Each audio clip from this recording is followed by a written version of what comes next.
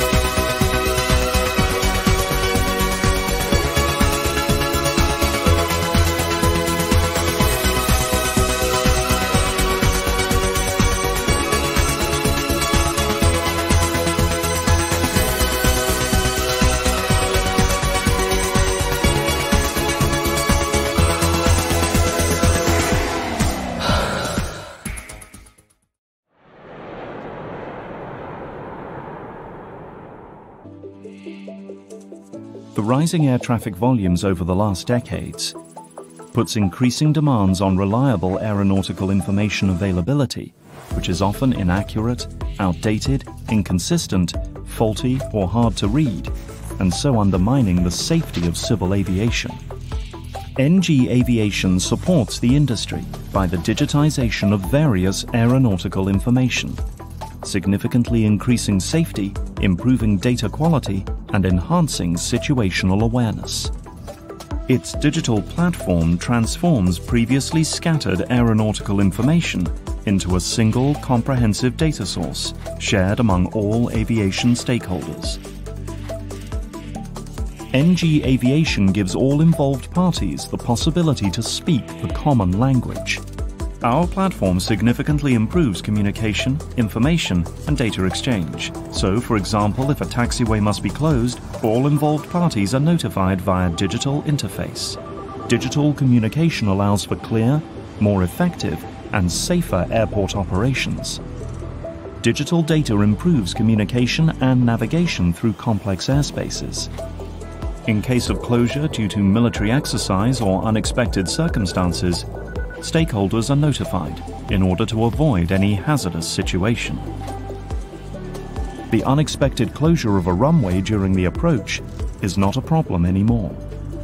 Our platform shares the information immediately in a clear and visually understandable way. NG Aviation builds safer and more effective digital aviation of the future. Join the revolution now.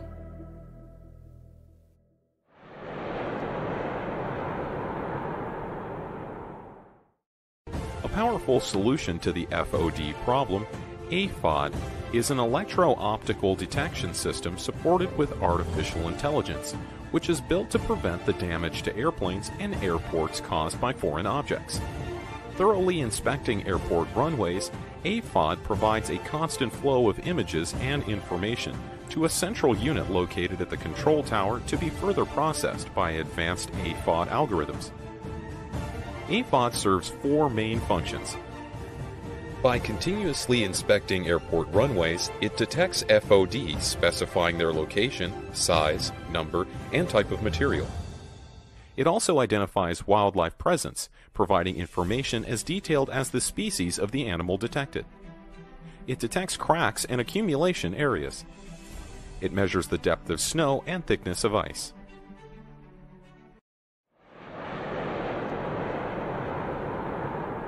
Moog, we understand how costly foreign object debris can be, which is why we offer the Tarsier Automatic Runway FOD Detection System. In the 11 years since Tarsier was created, it has helped ensure 6 million plus FOD-free operations. It's the United States military's system of choice for FOD detection, and it can function in any and all weather conditions. The difference between Tarsier and manual FOD inspections is easy to see. Tarsier has proven that it detects all the FOD all the time, while manual inspections may miss items due to lighting conditions or the speed of a vehicle inspection. For over 65 years, Moog has been servicing the aircraft industry with innovative products and solutions. With the Tarsier Runway FOD Detection System, we're providing a solution that can generate revenue for your airport, prevent costly airport damage and lawsuits, and improve safety. Contact us.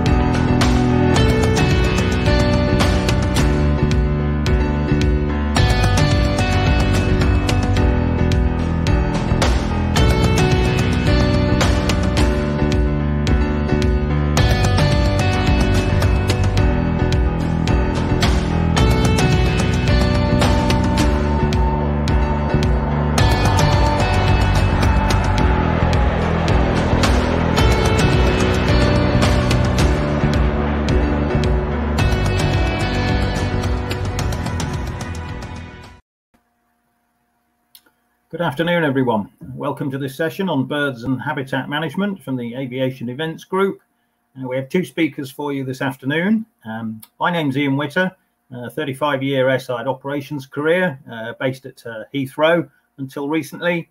The two speakers we have are Cathy Boyles from DFW and Dan Parsons from CASA in Australia, where I might point out it's 1:30 in the morning, so well done to Dan for that. On with the conference. So we have the ability to ask questions in the stage chat on the right hand side. Please make use of that and we'll try and deal with questions that come up. And you can also communicate in private or public groups of up to 6 using the front row networking tool, also on the bottom right hand side of your screens. So first up, I'll introduce Cathy Boyles.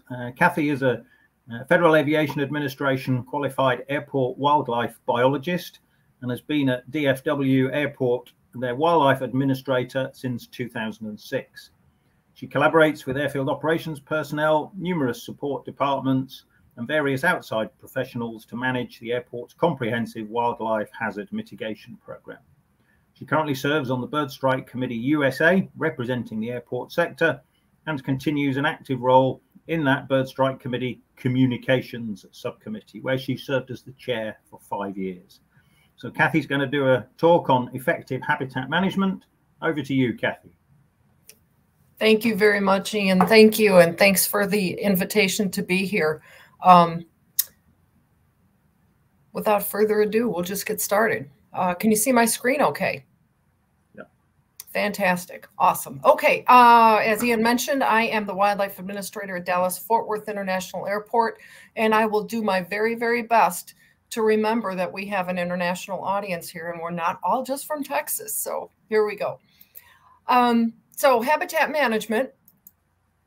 First of all, let's talk a little bit about what habitat is. We'll define it, give some examples, and then talk about habitat at airports, and then how we can manipulate, mitigate, manage it for aviation safety. And here in the States, for Part 139 airports, it is a requirement that we implement wildlife hazard mitigation for aviation safety. All right, so what is habitat? If my mouse will, there we go. My mouse is still sleeping and it's got no 1 a.m. excuse. So habitat, I just pulled up some definitions. Habitat is the place or environment where a plant or animal naturally or normally lives and grows. And that's from Merriam-Webster's dictionary. A habitat meets all the environmental conditions an organism needs to survive. For an animal, that means everything it needs to find and gather food, select a mate, and successfully reproduce. A habitat doesn't always apply to animals, though. It does also apply to plants, and that's important to know because as my talk will include, we're talking from the ground up. We've got to get to the very basis of why a species or a potentially hazardous organism or population might be thriving in an environment. So we want to find out why it's there, and plants are very much a part of that. So it is also where the species will attempt to be as adaptive as possible. We all know that there are such plants as conifers. There's also such plants as cactus or cacti, and they have different adaptations that allow them to be more successful in their environment than others are. So these types of things are super important when we're looking at how best to manage or mitigate hazards or manage or manipulate an environment. Okay, so typically when we're thinking of habitats, we're thinking of natural habitats, places where penguins might live, where cacti might adapt, as I mentioned earlier. We think of meadows and we think of forests, and sometimes we think of marine type situations. Again, typically we think of these as naturally occurring, but that's not necessarily always the case. Human beings do occupy this planet, so we do have urban areas, and airports are part of that. Man-made habitats and the structures, that's important, in them also support and provide for the adaptations that populations and organisms use, both plant and animal. At airports, we have our urban settings. These are the most common for airports, of course. We have our pavements. We have our landscaped areas where the customers come and go. We have structures that support bridges, etc. We also have our wide open runway, taxiway, ramp areas. These areas do provide for animals that have learned to either adapt to or even rely on the habitats that we provide for them.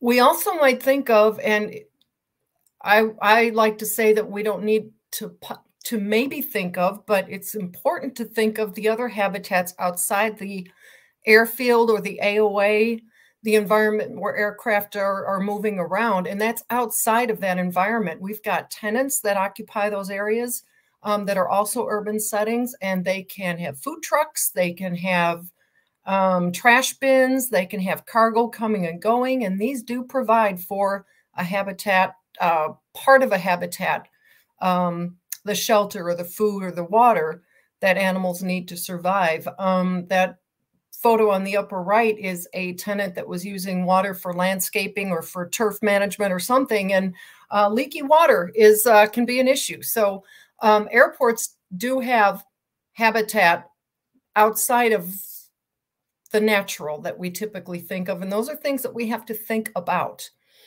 We know about the grasslands, we know about the erosion control that is required or needed necessary at airports. And typically these are vegetative in nature. Some airports do have artificial turf or pavements, etc. All of these, though, will provide for something that an organism or an animal needs in order to occupy a space. We need to remember also that these sometimes innocuous looking things, these things that just don't seem to be very big of a deal. They can be because they might support smaller organisms that attract larger predatory organisms, or even smaller organisms that attract the larger predatory organisms. And I focus a lot on birds here. That's an issue here in the States. Issues around the world might be four-legged creatures, mammals, or even reptiles, depending on where you're at. So that's an important thing to think of too. I do focus on birds. Here in the States, 99 point something percent of, or it might be 97 percent of bird strikes or wildlife strikes involve birds. So that's typically something we focus on here. And again, I'm trying very hard not to just look at what I know and what I experience, but think outside of that avian population.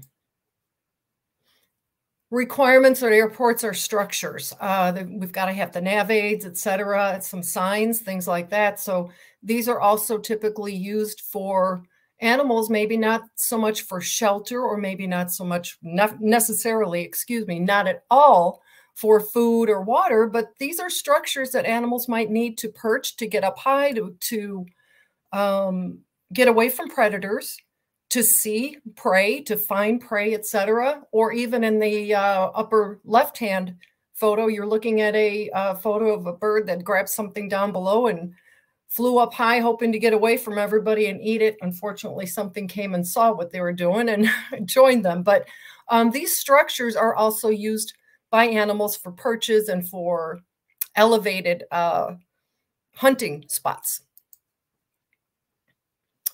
Detention and retention. Airports do have water that they need to either control or retain.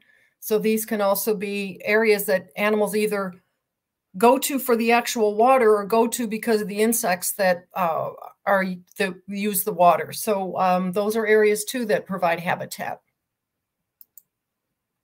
Landscaping, I touched on this earlier. Landscaping necessarily for beauty for our customers when they come to our airports, but we need to be careful about what we're providing.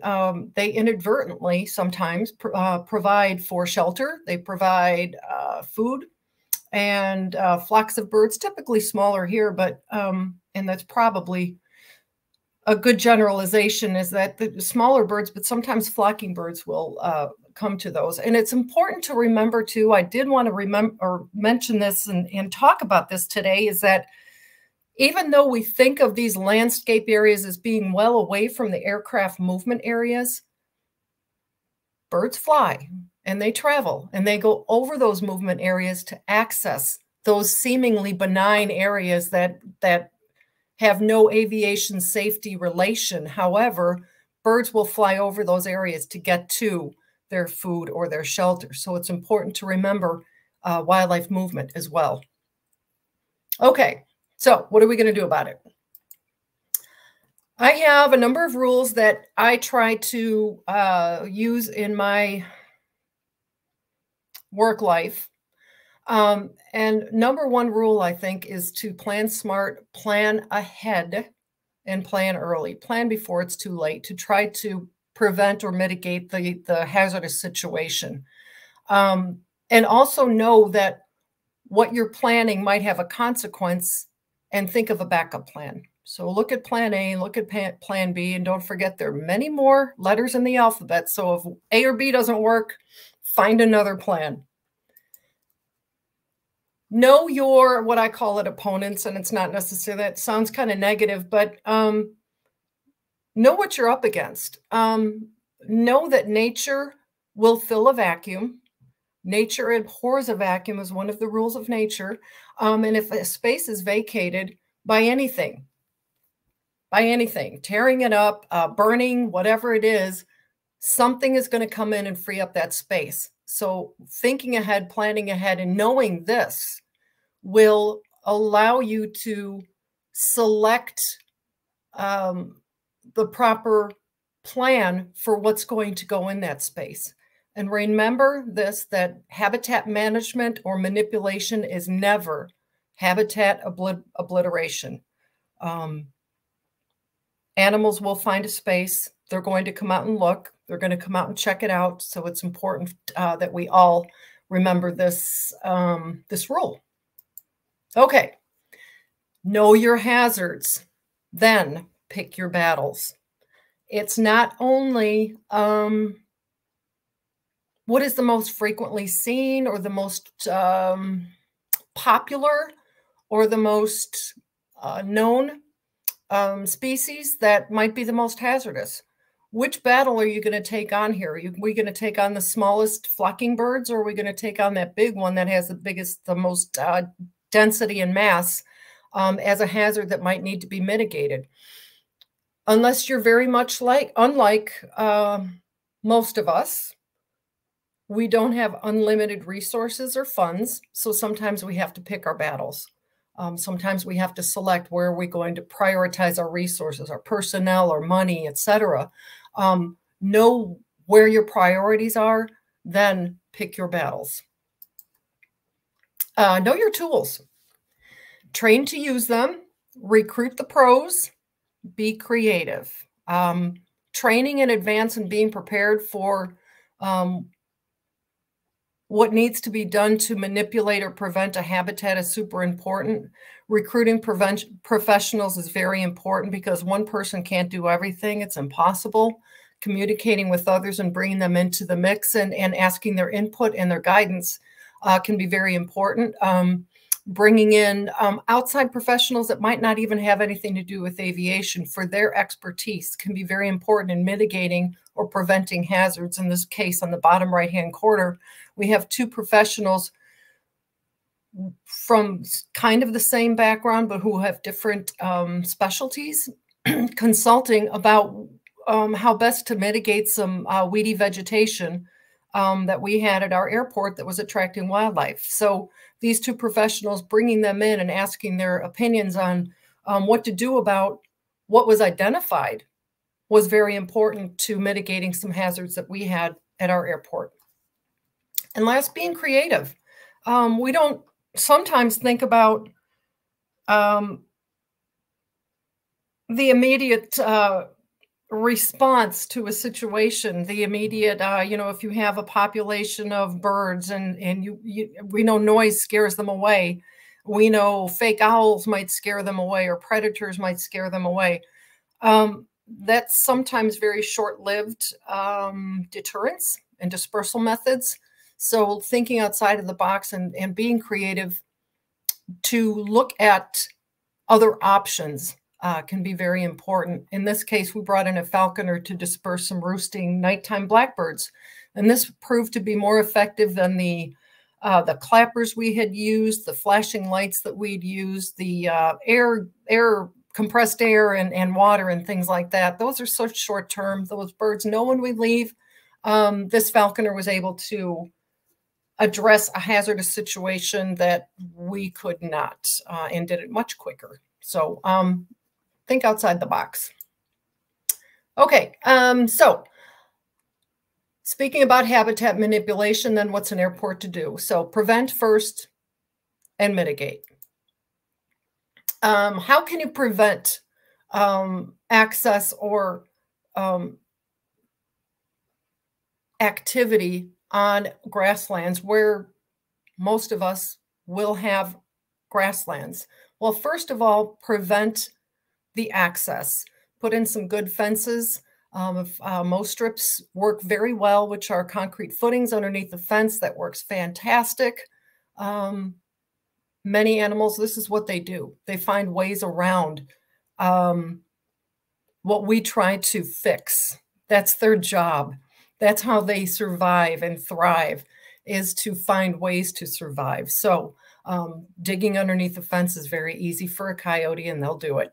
Putting grates in front of culverts where a drain might run from the airfield to off the airfield, and putting a grate there so that mammals can't use that grate as a access point can help.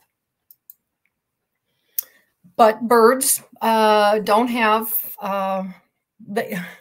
fences don't work on birds. There's not a fence that's tall enough to prevent a bird from coming onto an airfield. So thinking outside the box is really, really important. On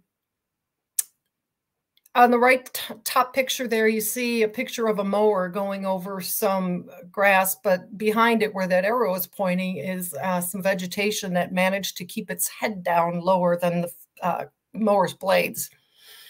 Mowing isn't always the best solution. Bottom left there, you see where some windrows, I guess you call them, grass that got too long because we couldn't access that portion of the turf. Due to environmental conditions, we couldn't get out there. So now the grass got so long, and as the mowers went over it, it just created those windrows. And I know Trello Cut and Collect would have a solution for this. If it happened often enough, perhaps we would take advantage of it, but not always. So what this does is these little windrows are collection points, and they can provide habitat for insects. They can also allow seeds that might have grown on that vegetation to lay low, to lay fallow, and then provide enough moisture for those seeds to germinate and grow. And now you've got not only seeds that are laying there, but also future vegetation that might be unwanted. The other thing about mowing is that sometimes mowing itself, the very action of mowing, can attract birds. They know that basically what we could be doing is laying out the banquet for them.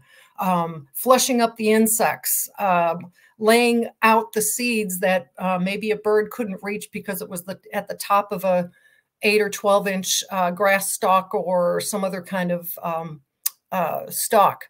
So birds figure this out, and sometimes it's an attractant to them. So thinking outside the box to see what kind of solution there might be rather than mowing can be very important as well. Again, we have our two professionals consulting with one another, looking to see what results were of the spraying that you see on the right-hand side. The spraying was a concerted, very coordinated effort between these two professionals to not only know what we had growing on our airfield.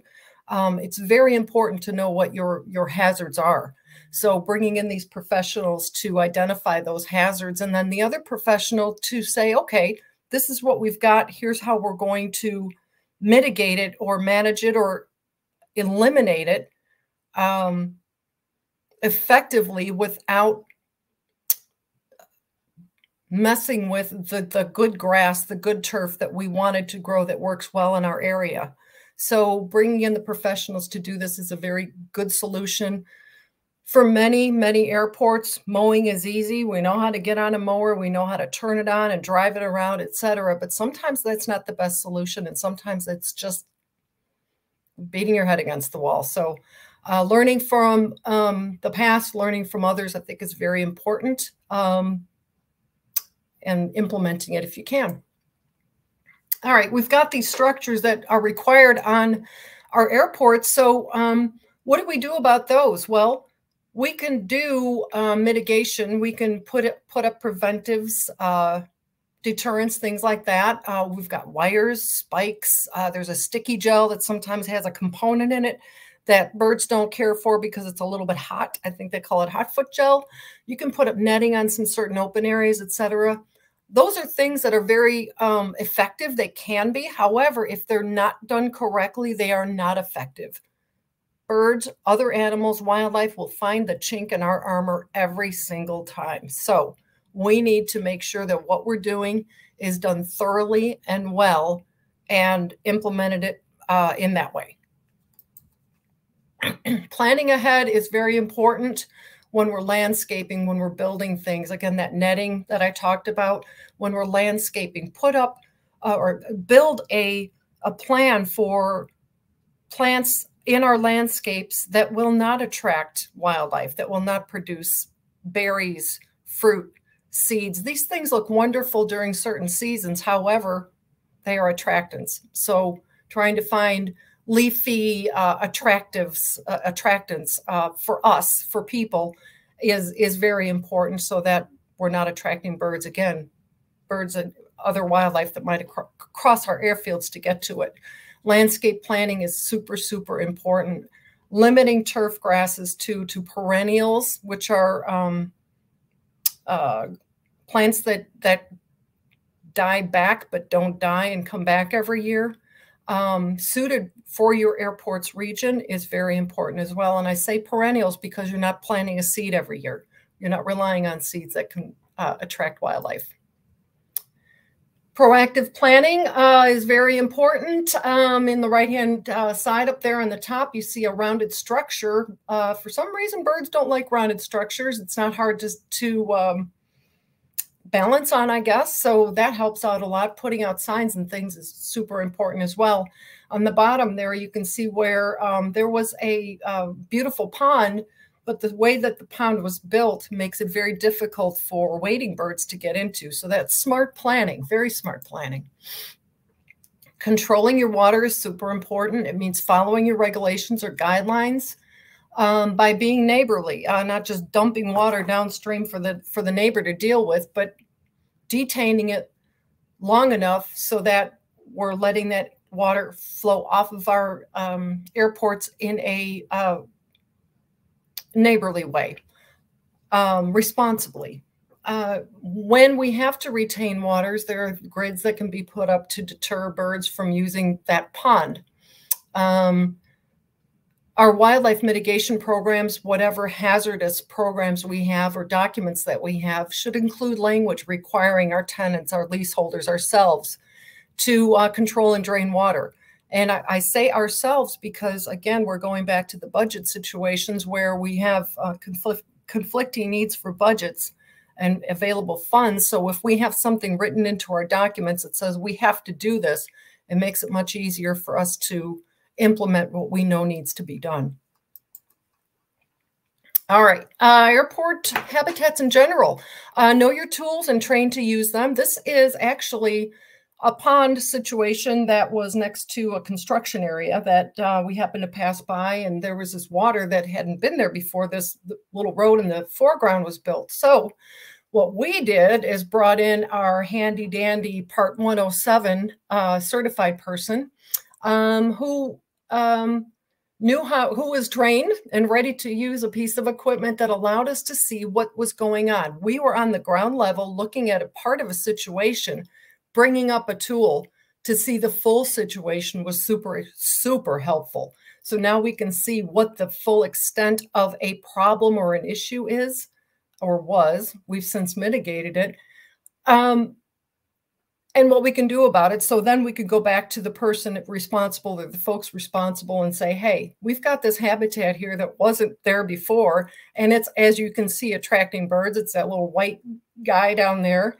There were the others that you saw in that picture. So that's a habitat that is not permitted at our airport. And if you have certain situations or similar situations, having the tools to fully identify what the challenge is, what the expanse of the issue is super important. So know your tools and train to use them.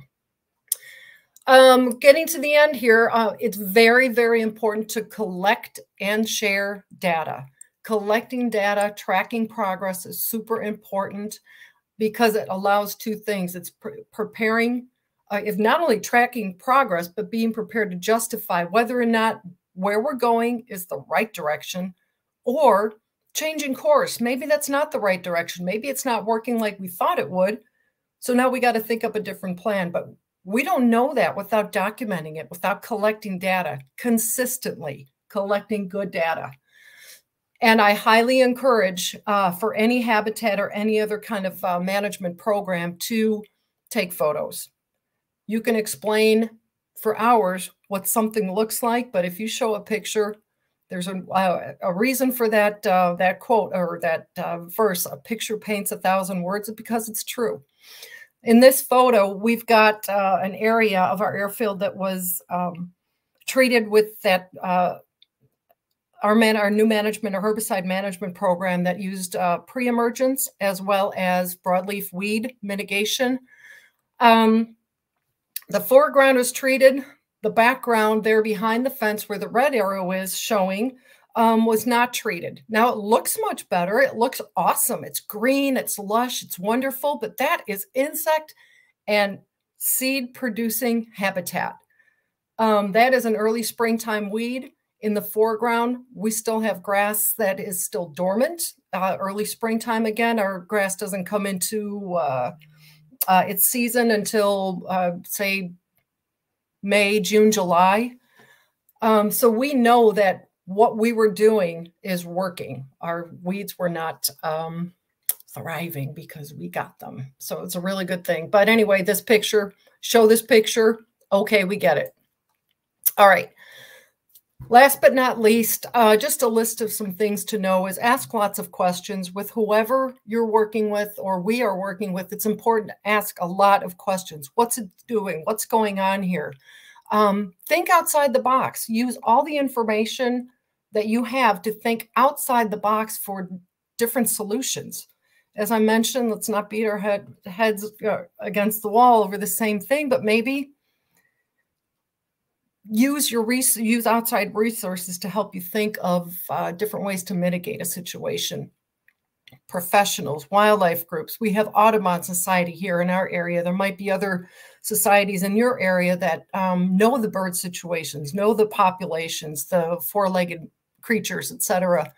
Area university students, man, they are curious and they're smart. Use them if you can. They've got professors too that will guide them. Also, know your regulators and your regulations. When we are dealing with habitat, we're dealing with not only our local, but our state and our federal regulators. We're also looking at the FAA with Federal Aviation Administration, at environmental protection agencies, both at the regional and the federal level. And those need to be considered when we're considering habitat manipulation or hazard mitigation. That's all I have. And I've included my email address here. If anybody has any questions, if I've gone through something too quickly or didn't explain it, please feel free to reach out to me. All right, I see a question here from Andy. What do you recommend for proper turf or lawn maintenance, fertilization, herbicide, all of the above if necessary? And the height is dependent upon what your hazards are at your airport. Some bird species prefer a taller height because they can hide in it. Others prefer a shorter height because they can see. So it depends on what your hazards are. As I mentioned, first and foremost, know your hazards and select what the most hazardous one is that you're going to address. One of the other parts too is not just the bird thing, but we've got the coyotes that, man, our birds might prefer a taller grass or a shorter grass, excuse me. We start growing taller grass, then we've got hidey places for coyotes. So that's not a good thing either. So do we have any other questions? Oh, and proper turf or lawn maintenance, fertilization, herbicide, maybe all of the above. Get rid of what's crowding out the species that you want to have. Get rid of that first because it might be out competing the good stuff, and then give the fertilizer to encourage and help the good stuff. Okay, that's great. Yeah, I think those are the questions. Thank you, Cathy. Yeah. Thank you, everybody. Very informative. Thank you. Appreciate it. Okay. So if we move on to our next speaker, Dan Parsons. Dan is an aviation safety professional with 15 years experience in airport and the wider aviation industry. He's a PhD candidate with Central Queensland University, researching wildlife hazard management, reporting and risk assessment. And Dan's passion is sharing aerodrome safety tools and techniques and lessons learned on his blog at therunwaycenterline.com. Dan's talk is entitled Expanding Safety Performance Indicators for Wildlife Hazard Management. Dan, over to you. Thank you very much, Ian. And thank you, everybody, for attending this afternoon or this morning, if you are in that part of the world. The talk I'm bringing today is something that I pulled together more from a general sort of investigation into safety performance indicators for my personal website. By day, I work in aerodrome safety standards for a regulator. And then for some reason at night, I still like to talk about airport operations and safety. I'm a bit of a nerd in that way. And so I like to write about the things that affect airport ops and safety on my personal website. And in this particular case, I was intrigued by sort of where we're sitting with respect to safety performance indicators, and I think probably some of the barriers to fully implementing a broad approach to safety performance management, especially with wildlife hazard management, but also with other aspects of aviation safety on our airports. If you're interested in, if you're interested in safety performance management, then you are definitely in the area of safety management systems. And the best resource, I think, to get into safety management systems generally is the safety management manual produced by ICAO. And if you jump into that particular document and start looking at safety performance management, you come across essentially a discussion, an open discussion about various options you have with respect to safety performance indicators. And most of this discussion tends to lean a particular way. So in the initial stages, it's often a discussion around qualitative versus quantitative indicators. Qualitative being your much more subjective, descriptive approach to describing safety, and the quantitative approach being more objective and counting certain activities or outcomes. Discussion then typically moves into a discussion on numbers versus rates. Rates are tended to be considered advantageous because of the ability to compare, say, different years, different time periods, or different operators on the same basis. So a rate being a number of something happening divided by some sort of activity level, whether that's movements typically for airports, or hours flown for maintenance, or sectors flown for airlines generally. Probably the most interesting discussion in the safety management manual is around these potentially competing concepts of lagging indicators versus leading indicators. Lagging indicators are the ones we're most familiar with. These are essentially accident statistics, bird strike statistics, the things that measure what has happened. And that's essentially the weakness that this discussion is trying to get past. The lagging indicator is counting the past, and our ability to intervene in those particular events has been lost. A leading indicator, on the other hand, is some sort of measurement of what could happen in the future. So there still exists this possibility that we might intervene and avert disaster. But I think there's some problems with the discussion associated, especially with lagging versus leading indicators. The first one being, I think it's a bit of a false dichotomy. And by that I mean, it's not either or.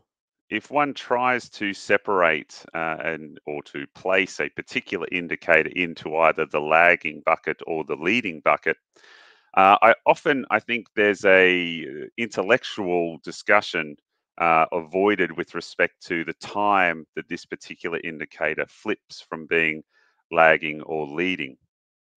Is a bird strike, for example, a leading indicator to a disaster, much like the miracle on the Hudson, or is a bird strike itself lagging? And these discussions, I don't think, really help the overall objective of safety performance management.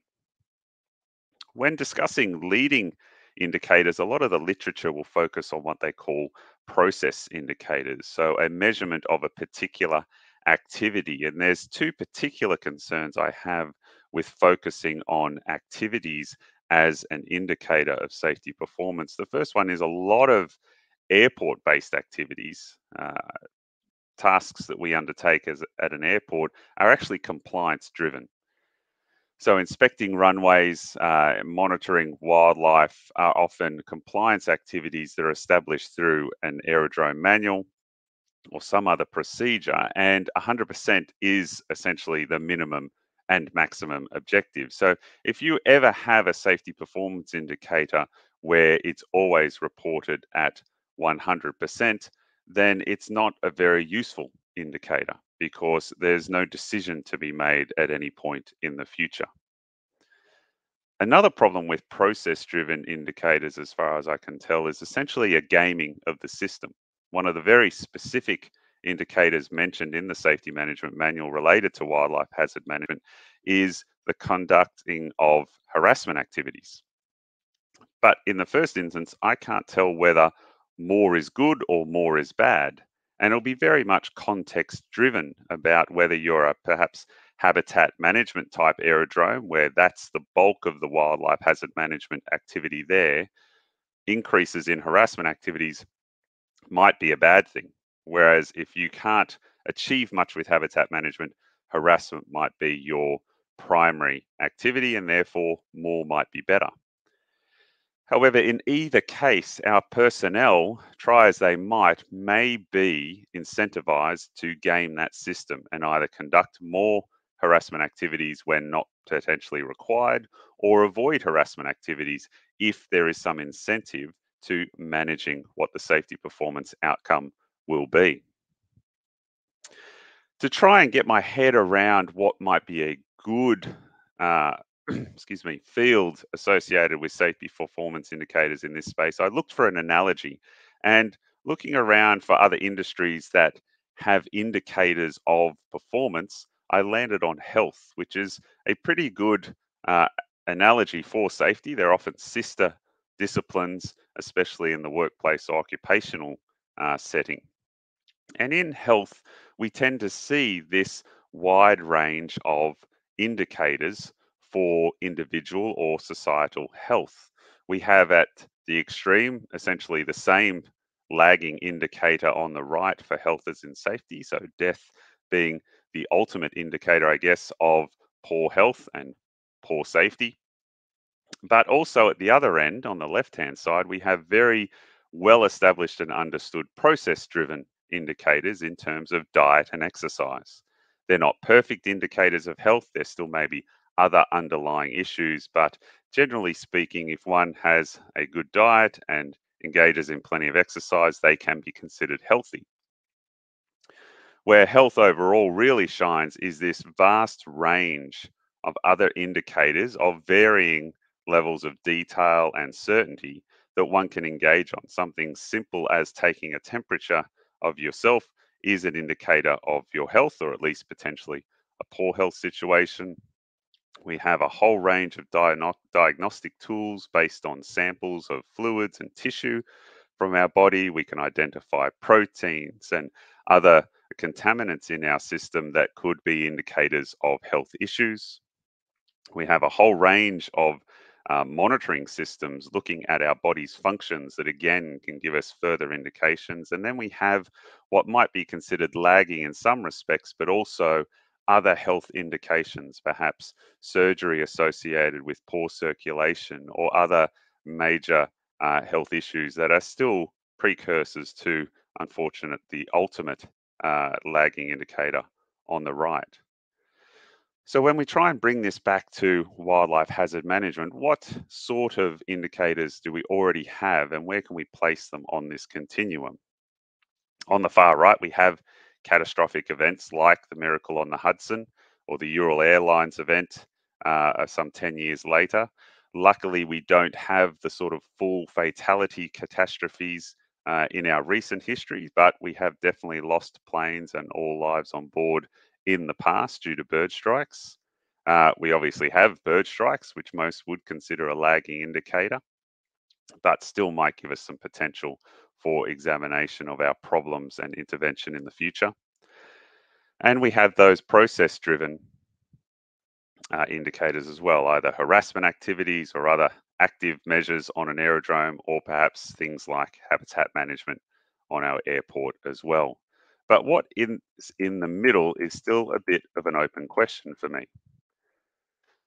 Again, I went out looking for a bit of a model to try and fill the gap here. And the SMM, again, gave us a little bit of an indication that we should always look for indicators related to our objectives. Now, most airports will describe their objectives in very high level terms. And in wildlife hazard management, they'll typically fall into something like minimizing wildlife strikes or perhaps minimizing damaging wildlife strikes. But that's not very actionable for our frontline staff or perhaps even wildlife managers themselves.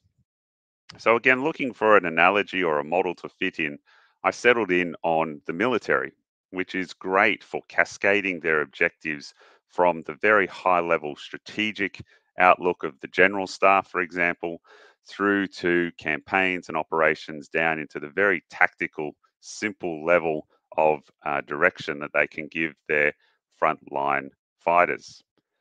If we take, for example, a very old World War II concept, then perhaps the Allied forces would describe their strategic objective as reaching Berlin and ending the war. They would then have to operationalize that through a number of campaigns, such as the D-Day landings, Operation Market Garden, and so on, as they pursue that strategic objective. But for the guys on the ground, that's going to be drilled down even further to things as simple as take that hill, destroy that gun emplacement, and very actionable outcomes that can be measured in that environment. And again, bringing that back to wildlife hazard management, we can do the same thing. We can have the strategic objective of simply minimizing strikes. Then through our wildlife hazard management plan, we will operationalize that in a number of areas. One is most likely going to be around habitat management and what sort of habitats you have or would like, and how do you manage that. And then you have to turn that into something very measurable and tactical for your actual team on the ground. So in that habitat management, grassland management space, that might be as specific as describing a maximum grass height length, which is something we've already talked about today. And then we turn that essentially into our safety performance indicator. Coming back to our continuum at all, it might seem a little crazy, but it's something I actually have done, and that is measured grass height. Take a sample of our grasslands on an airport and measured it to ensure that it met our objective, which was, for our particular airport, a short grass policy.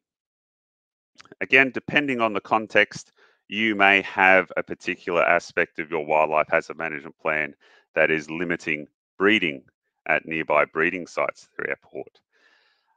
In this particular case, I wouldn't create an indicator that is something like number of eggs destroyed or things like that. I'd try again to look at the outcomes and counting essentially the fledgling population after a breeding season where you have intervened in some measure, whether that is egg destruction or some chemical treatment.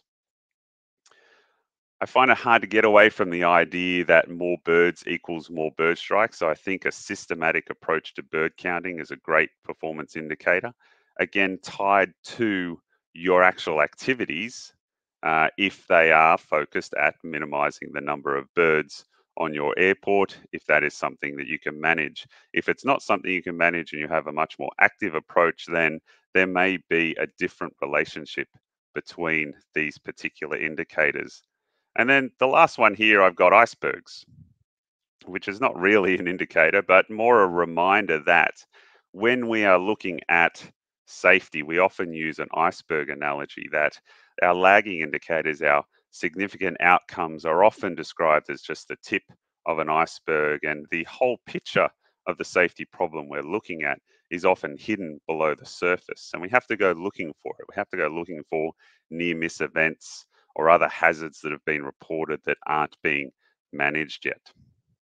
There's one more category of issues, I think, related to safety performance, and that is what I call the law of unintended consequences, or is a well-known law. But in this particular case, I think we're finally getting to a point in our industry where reporting culture has increased significantly, and now some of our interventions actually have the real possibility of reducing our wildlife strike rate in a measurable way.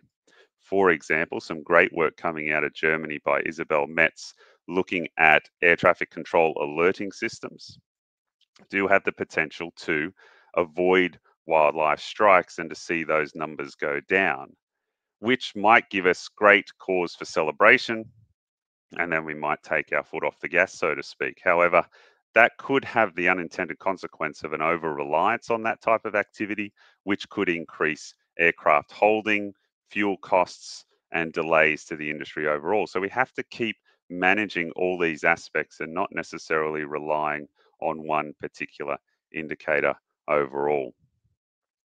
So I think there's definitely room to expand our overall universe, if you will, of safety performance indicators, start treating our indicators as a continuum from, we shouldn't ignore some of the process-driven indicators, right through to our historical lagging indicators. And in that space, we should be looking to essentially connect the dots through our entire wildlife hazard management plan.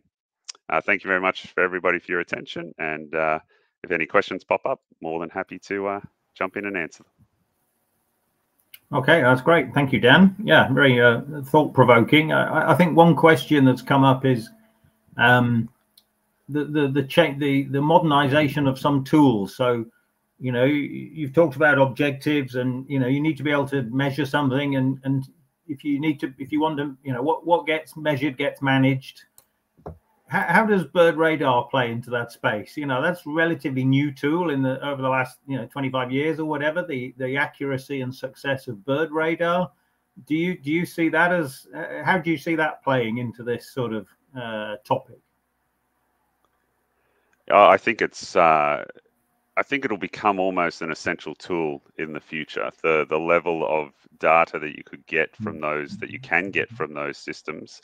I mentioned the air traffic control alerting approach that's being further developed and hopefully popularized somewhat. That's essentially reliant on a radar system to give that data to the air traffic control tower. But further than that, I think it really helps to give you some of that objective data with respect to not only bird numbers, but bird tracks.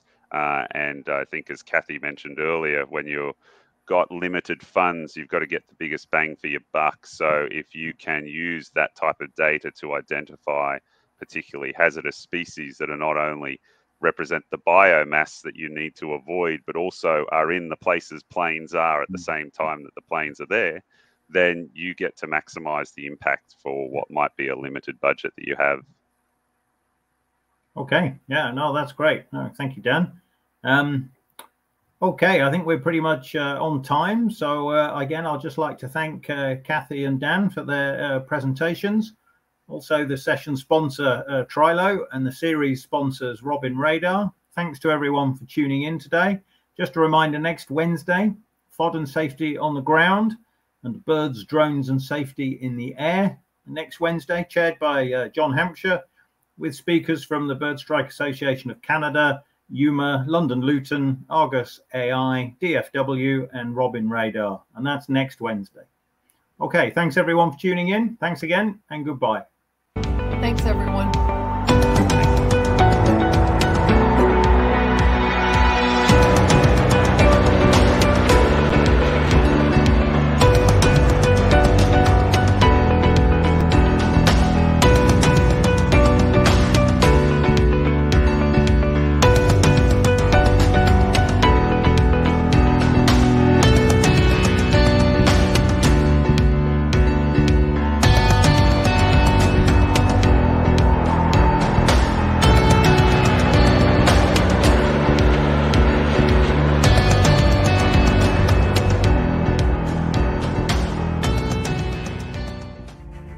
Robin Radar systems provide you with a complete overview of bird and drone activity on and around your aerodrome. Our bird radars provide you with the actionable information you need to take control of your bird hazard issue. With both tactical and strategic data on offer, you'll be able to mitigate and prevent high-risk bird activity more accurately and with less effort than before. Increase safety while reducing bird strike incidents and expensive claims. Our drone detection systems enable you to take early control of drone hazards as they develop. Coordinate drone incidents with confidence and share clear and accurate threat location information with law enforcement agencies and other stakeholders. Reduce costly disruption and delays while increasing safety and security. Subscription-based pricing options available. Get in touch with us to find out more.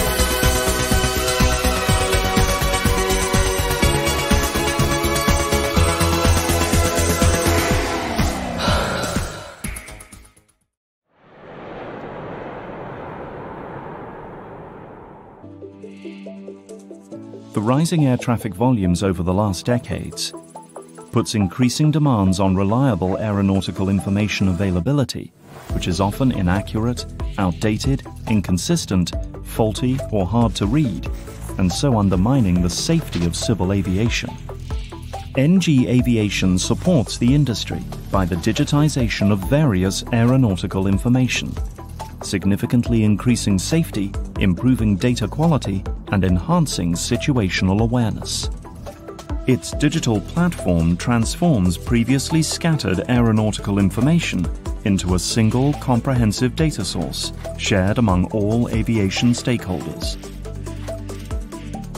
NG Aviation gives all involved parties the possibility to speak the common language. Our platform significantly improves communication, information, and data exchange. So, for example, if a taxiway must be closed, all involved parties are notified via digital interface. Digital communication allows for clear, more effective, and safer airport operations. Digital data improves communication and navigation through complex airspaces. In case of closure due to military exercise or unexpected circumstances, stakeholders are notified in order to avoid any hazardous situation. The unexpected closure of a runway during the approach is not a problem anymore. Our platform shares the information immediately in a clear and visually understandable way. NG Aviation builds safer and more effective digital aviation of the future. Join the revolution now.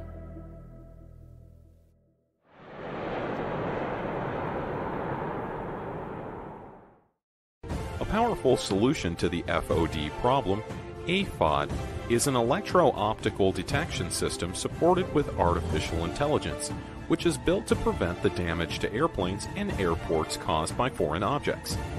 Thoroughly inspecting airport runways, AFOD provides a constant flow of images and information to a central unit located at the control tower to be further processed by advanced AFOD algorithms.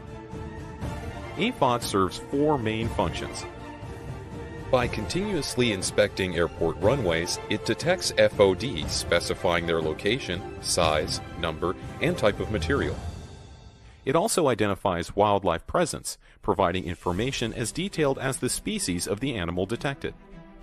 It detects cracks and accumulation areas. It measures the depth of snow and thickness of ice.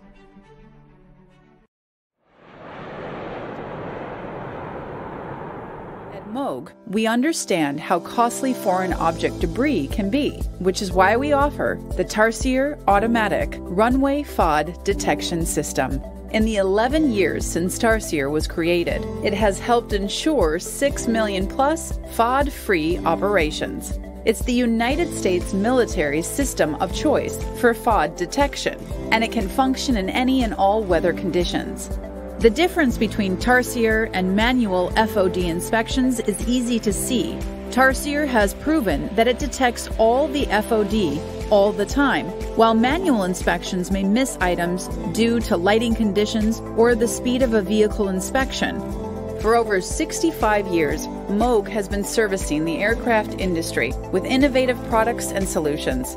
With the Tarsier Runway FOD Detection System, we're providing a solution that can generate revenue for your airport, prevent costly airport damage and lawsuits, and improve safety. Contact us.